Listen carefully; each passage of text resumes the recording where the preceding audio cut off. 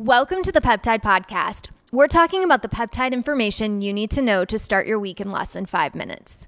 So have you noticed the buzz within the beauty industry over copper peptides? Well, considering the benefits, there's really no surprise.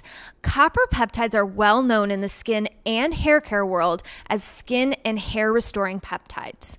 So today we're going to focus on copper peptides, what they are, how they improve the texture of your skin and help with hair growth, and much, much more. So what exactly are copper peptides? The naturally occurring copper complex first identified in human plasma is called GHK-Cu, where the Cu stands for copper. It's since been found in saliva and urine. This specific copper peptide has many roles in your body, from fighting inflammation to stimulating hair growth. Copper peptides are listed on ingredient labels as either GHK-Cu, copper tripeptide 1, copper lysate, copper prolinate, or copper gluconate. So how do copper peptides work? Copper peptides improve skin firmness and smoothness and reduce fine lines and wrinkles by stimulating collagen and elastin synthesis in skin cells. This is helpful for people looking to get rid of dark spots and fine lines. Copper peptides also help prevent further hair loss in men and women by blocking an enzyme that converts testosterone into DHT. This hormone can cause hair follicles to become weaker and thinner over time. This is helpful for people with thinning hair. Copper peptides also promote wound healing by decreasing inflammation post-tissue injury and by removing damaged and scar tissue to generate new healthy tissue.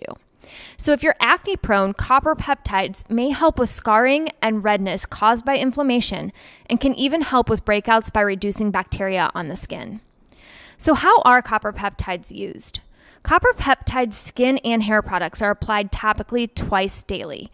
Many types of products are commercially available. Most copper peptide skin care products are water-based serums and creams. Most copper peptide hair products are water-based serums or available as foams. So what are the potential side effects of copper peptides? People with sensitive skin may experience skin irritation when using copper peptides. You should stop using the product if you experience a rash or redness that gets worse or won't go away. And who shouldn't use copper peptides? Ingredients like retinol, vitamin C, and alpha hydroxy acids, or AHAs, in other skincare products can decrease the overall effectiveness of copper peptides. So make sure to check your skincare products for these ingredients so your copper peptides work correctly. Thanks again for listening to the Peptide Podcast. You can find more information at peptides.com. We love having you as part of our community. If you love this podcast, please share it with your friends and family on social media and have a happy, healthy week.